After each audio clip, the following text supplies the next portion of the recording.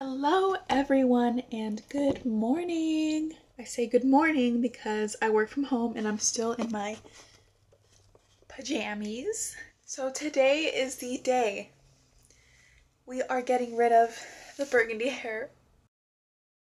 It is 3 o'clock on a Thursday afternoon. I am on my lunch, so I'm taking this time to dye my hair with you. And we are finally done with the burgundy. If you guys are interested in seeing how I got my hair this color to start with, it is in my channel. I'll link it right here. But yes, we are finally going brunette, and we're just gonna be a normal gal. I'll be using a permanent hair dye. It is dark cappuccino brown, and it is this one. Stick with me and let's see how it turns out. I'm so excited to see what I look like with my natural hair color. Let's go.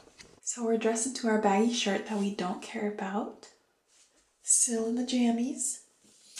And the countertop is white. So we got newspaper to protect.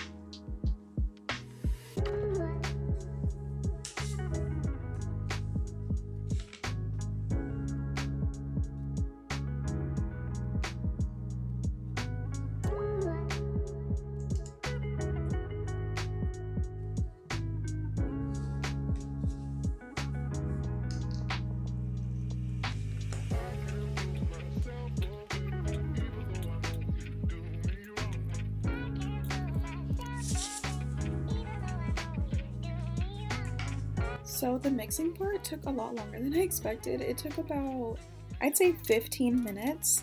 And as time goes by, it gets darker, which was crazy to me. But that also told me that my dye was ready and it was mixed. And this is what it looked like. So I put my hair into two parts, top and bottom. And I started by dyeing the top. And this was because I thought that I didn't have enough dye, but I actually only used one of the boxes.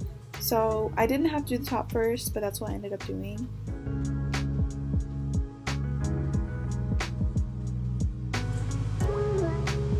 Also, make sure to protect your skin. I forgot to do this before. It is super important. You can use lotion or petroleum jelly.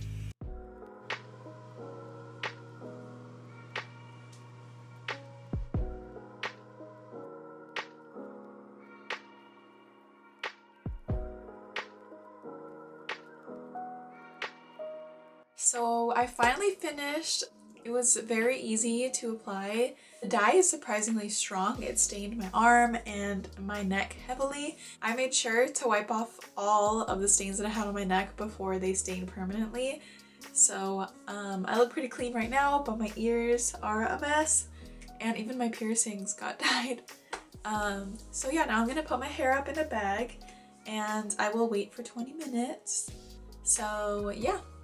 Now we play the waiting game. We'll see.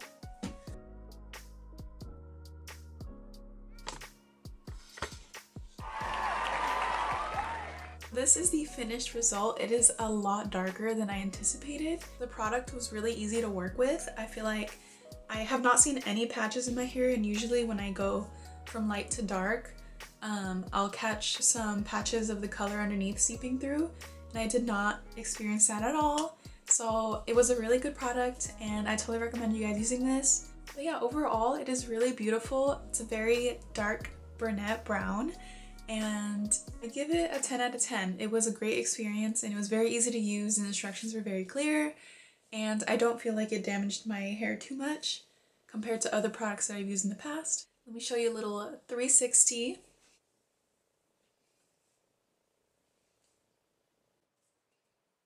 And I apologize for the lighting. It is a rainy day today, so I'm just using my ring light. But here's a video of what it looks like outside. But yeah, that is all that I have for you guys today. Thank you so much for watching this video. I am planning on making another video of how I add peekaboo highlights with extensions. I've been holding off that look for so long and I'm so excited to do it.